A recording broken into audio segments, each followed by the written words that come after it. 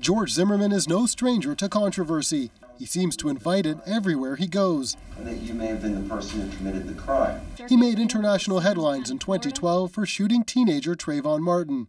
Zimmerman said he was defending himself. Martin was unarmed.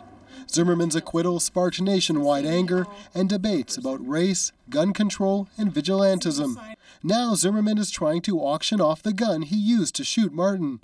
Starting price $5,000.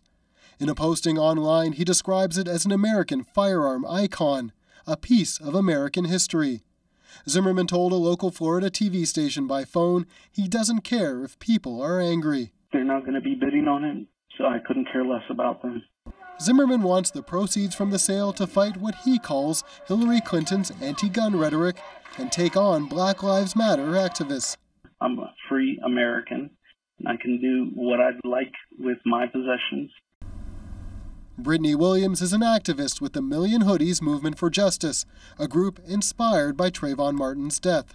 George Zimmerman choosing to auction the gun is like having to relive the same pain over and over and over and over and over again. She says Zimmerman's actions will only inspire more people in the fight for racial equality. And him fighting against it is just giving us feels of saying, hey, we will continue this in the legacy of Trayvon Martin. The auction was set to begin at 11 a.m. this morning, but never started. The website, gunbroker.com, removed the listing, saying it wants no part of the auction or the publicity that comes with it. Stephen D'Souza, CBC News, New York.